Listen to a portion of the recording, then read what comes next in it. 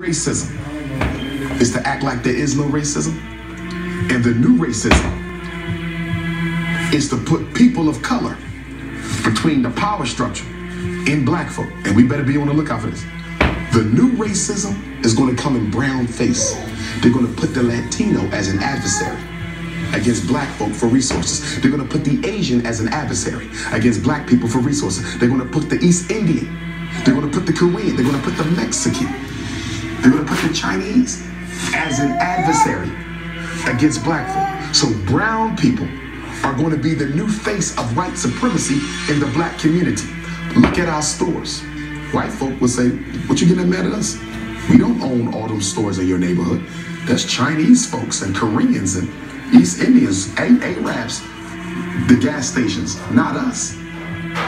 But who financed them? Who gave them the small business loan so they can come and set up shop in my neighborhood? Y'all did.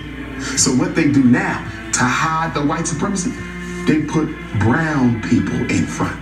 So you can't blame me, I'm not in it. But the power that they have to economically suppress and oppress black folk is coming from white folks. We gotta see this coming. And it's important that we don't fall for the multicultural agenda, because the multicultural agenda is all about confusing black folk as to who their allies are. If we can get black folk to see the Latinos as their allies, if we can get black folk to see the Mexicans and the poor white and the poor Korean and the poor Vietnamese and the poor Arab and the poor East Indian as their allies, we can dominate them more effectively. Because the people they're building coalitions with are the people we're financing to oppress them.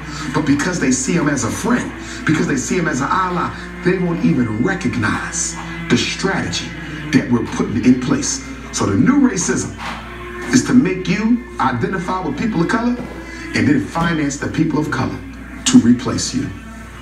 The new white man wears a brown face.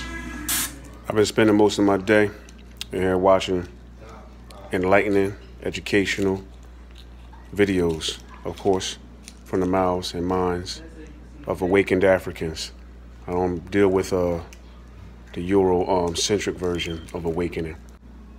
Y'all to see this.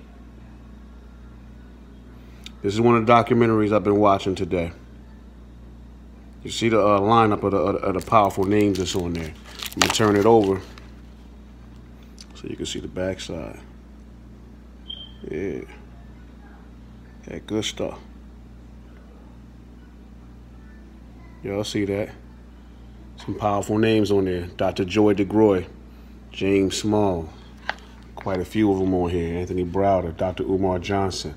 Now, with this being said, Dr. Claude Anderson. With this being said, I know some names of some conscious people in there. I'm not going to say any names that does some questionable things along this journey and this path recently to hurt the conscious community.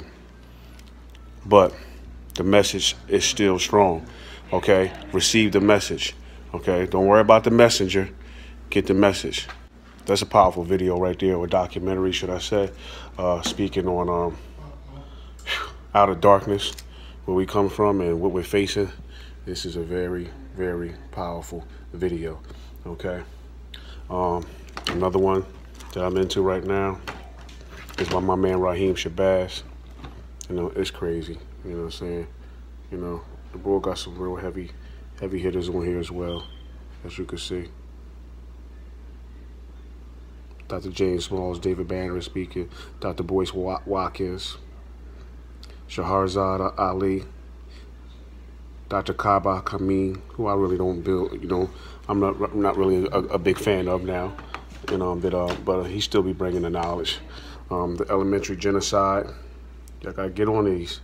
These are some powerful documentaries right here.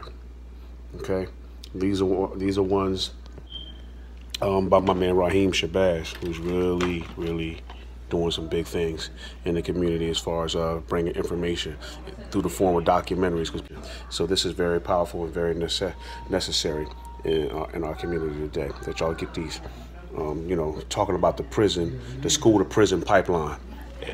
Powerful.